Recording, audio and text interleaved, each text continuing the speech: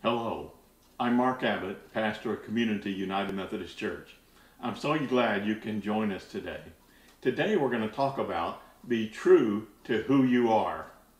The scripture passage for today is the epistle of 1 Peter chapter 1 verses 13 through 25. I'm reading from the New Revised Standard Version. Therefore prepare your minds for action and discipline yourselves. Set all your hope on the grace that Jesus Christ will bring when he is revealed. Like obedient children, do not be conformed to the desires that you formerly had in ignorance.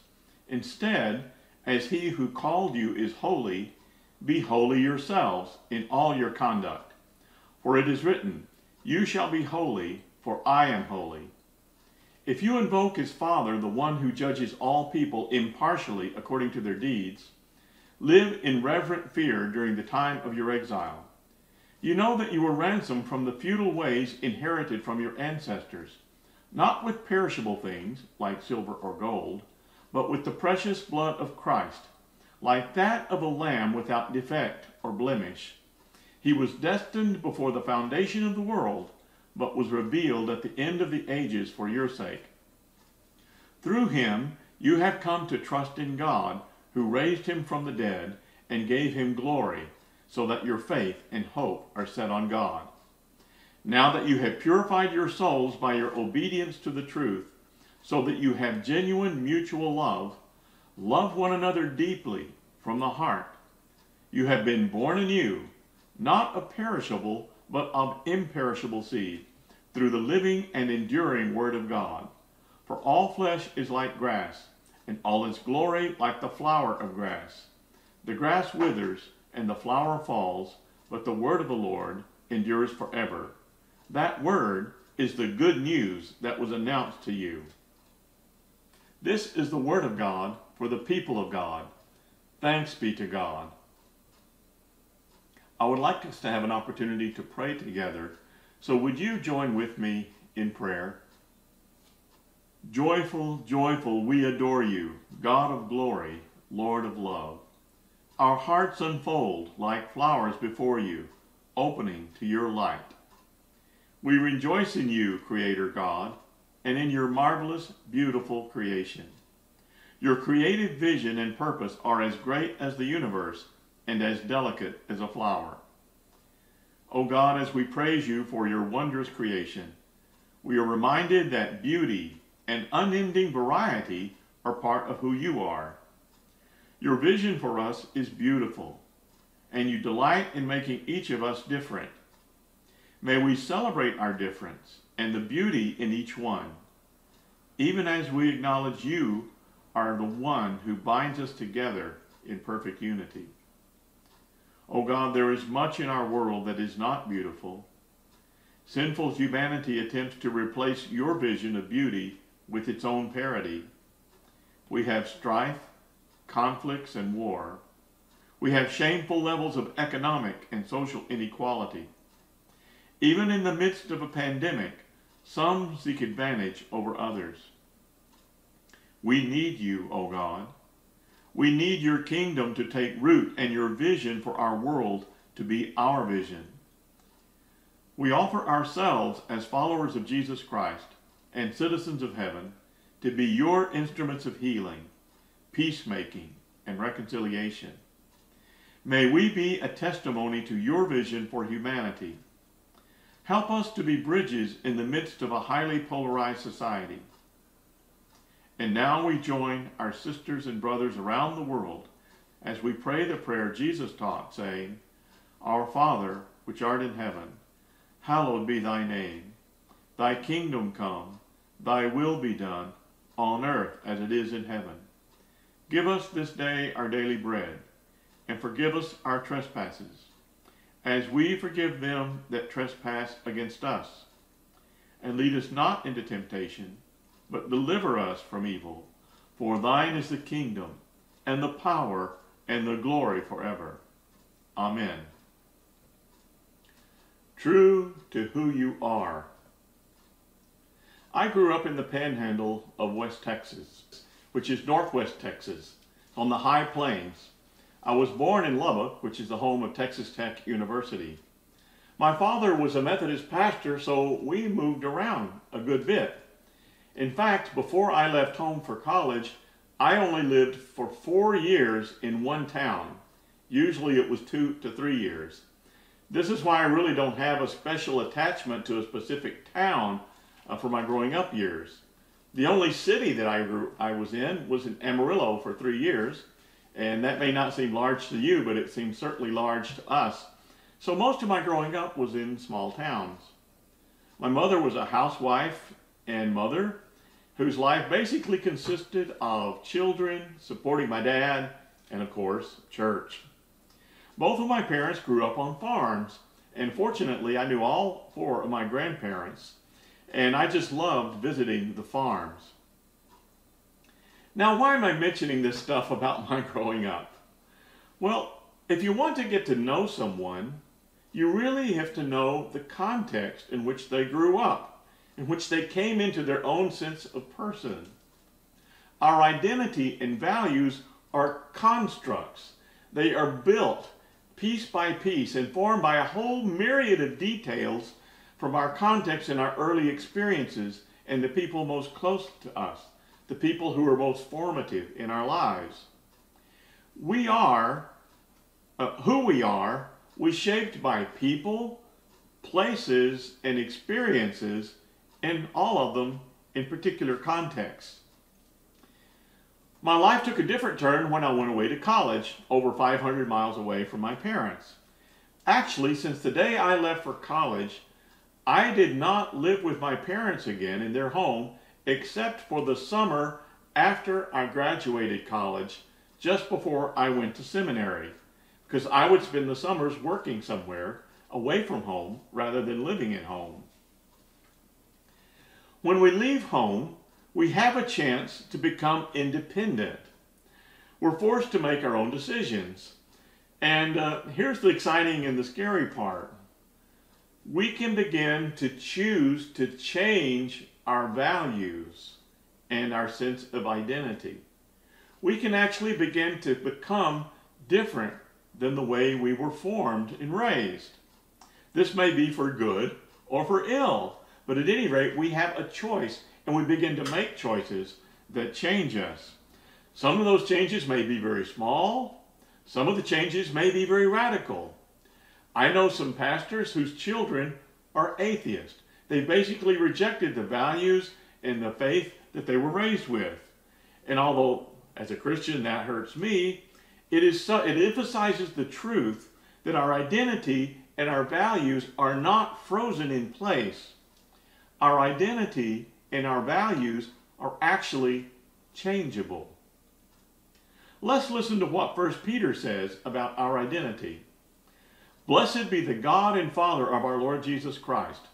By his great mercy he has given us a new birth into a living hope. We saw this verse last week, didn't we? God has given us a new birth. Do you realize that the new birth means that you have a new identity in Jesus Christ? Our passage today says that we were born of an imperishable seed, an eternal seed. We have divine DNA. This is why we call God our Father. It's the source of who we are. He's the one responsible for the new birth in the Spirit. We are God's children, and we have a glorious inheritance. So with our new birth, we have a new identity and a new inheritance. All of these things I mentioned about my growing up that serve as reference point upon which my identity really is constructed and which formed the values in me, those, as well as the changes that I made after leaving home, cease being the fundamental anchor points of my identity in the light of the new birth. God becomes the source of my identity. God becomes the fundamental anchor point for my values and my sense of what is right and wrong and true. This is why 1 Peter refers to the people in his letter saying, you are aliens and exiles. Why aliens and exiles? He's not talking primarily about geography, that they're living somewhere where they were not born and raised, although that probably was true for many of them. He is talking about how their identity in Christ supersedes their identity that they were born with and shaped with. Our Christ identity supersedes their world-constructed identity. They are citizens of heaven living with a foreign passport in this world. Do you ever think of yourself as a citizen of heaven with a foreign passport living in this world? As one who's lived in 2 other countries besides my country of origin, I know what it's like to live with a foreign passport and to not be the native. The whole point of our passage today is to exhort us to be true to our new identity in Jesus Christ.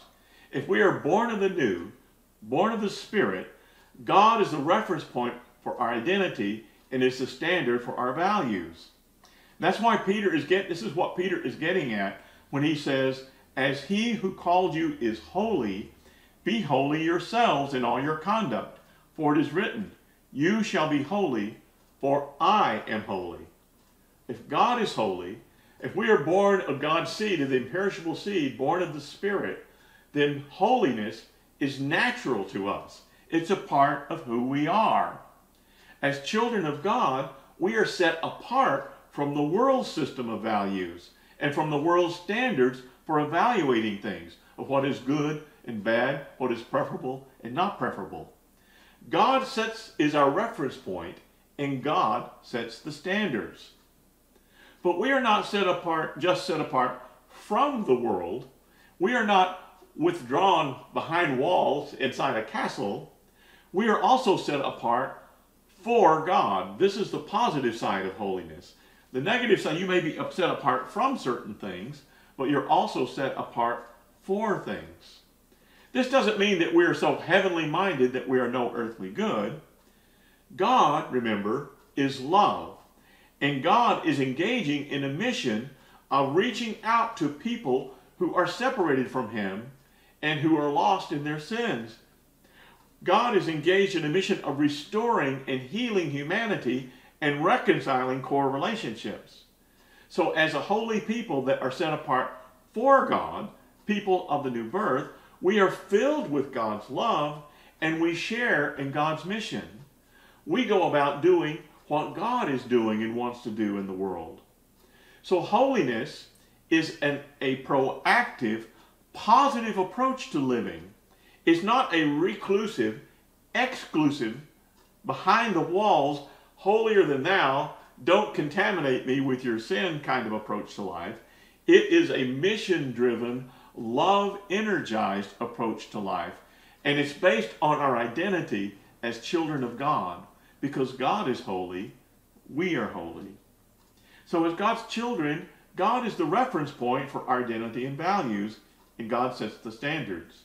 Our passage again says, if you invoke as Father the one who judges all people, wow, the ultimate judge of everyone, if you invoke as Father the one who judges all people impartially according to their deeds, live in reverent fear during the time of your exile, that is, during this life. We acknowledge that Almighty God, whom we call our Heavenly Father, is the ultimate judge of all things. This means that God sets the standards for that judgment. God is the standard because God is the Creator, and we are made in the divine image. Nothing outside of God has ultimate standard for judgment. But this immediately sets up a contrast and a conflict with the world's standards and values. The criteria that the world uses are other people, society, the laws that governments may take, and these change from time to time. My wife and I were watching a television program from the 90s, and the way they were talking about certain subjects would be considered very politically incorrect today. The standards of the world, the way they evaluate and understand and view things, changes. But God is the one who sets the standards and is the ultimate judge. God establishes the criteria. So we live our lives, Peter says, in reverent fear not in terror, in dread, or anything like that, but fear that is by binding our lives to God's standards and by being true to our relationship with God. Listen to the way that Peter contrasts our identity as newborn people, as children of God, with our identity prior to the new birth. Do not be conformed to the desires that you formerly had in ignorance. He refers to their former life, in this case, as Gentiles, who are not followers of Jesus Christ, as a life according to the world's standards is a time of living in ignorance. Of course, the world's standards thinks it's offering all of the wisdom and knowledge there is, but God is the one, again, the source of wisdom and knowledge, and ultimately, truth is grounded in who God is. So a life outside of God is a life in ignorance. He also says, you were ransomed, that is, bought, redeemed, saved, from the futile or empty ways inherited from your ancestors. The reference point for identity and values prior to the new birth, he calls futile or empty. The contrast between the life anchored in God and the one based on the world system is very clear. The world system is a system based on appearance and image. That's so much so in our video media age, isn't it?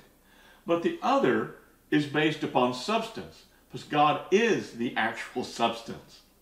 One is a value system based on what others think, and whatever the mood of the time or the times that may be, those are the values. But our values are grounded in God. The rewards offered by the world can be very attractive. Everything from wealth and power, celebrity, anything most people would dream of, right? But the reward systems are temporary and fleeting, and sometimes those things that we portray as so wonderful, those who are actually living some of those find them quite empty. But the rewards we have is this incredible inheritance being kept for us by the power of God in heaven. And this inheritance, we will come into that when Jesus Christ is revealed someday. So our new birth identity is grounded in the God who made us, the God who is love. You know, in this passage, the Apostle Peter has really put his finger on the reason that we as Christians often feel conflicted. The new birth gives us a new identity with new reference points. God is our holy heavenly Father. We're born of imperishable seed. Our inheritance is based on our true identity as God's children. So we should not be surprised that we are criticized or we feel out of step with the world by people who don't understand or criticize us for not going along with the world's standards and its values, by not just going along with the flow of the world. We must follow Peter's advice. He says, prepare your minds for action. We have to go through a whole rethinking and re-education process based on our new identity in Jesus Christ. This is where the scriptures are so important to our formation as new people. He says, discipline yourselves. We have to take some things out of our lives that were a part of our life before Christ, but we also need to build spiritual practices, other things into our lives, and habits of giving and loving and patience and humility and so many other things. Be disciplined yourselves. Be holy in your conduct. This isn't a sanctimonious, holier than thou, I'm better than you are approach to the way we deal with people. It just means that our lives are to reflect and our character, the character of our God, who is our Heavenly Father. And then he says, set your hope on the gracious inheritance that Christ is bringing, our ultimate salvation. So quite simply, God's word to us today is to exhort us to be faithful to who we truly and genuinely are in Jesus Christ. Be true to who you are. Let us pray together. Oh God, we want to thank you for the gift of the new birth in Jesus Christ and for the gift of the Holy Spirit, so that your presence comes to live within us. But even as you are holy, We are to be holy, God, not just as an attempt in our behavior. We are to be holy because that is who we truly are. God, I pray that you would help each person listening to this today to have a deep sense of their identity rooted in Jesus Christ.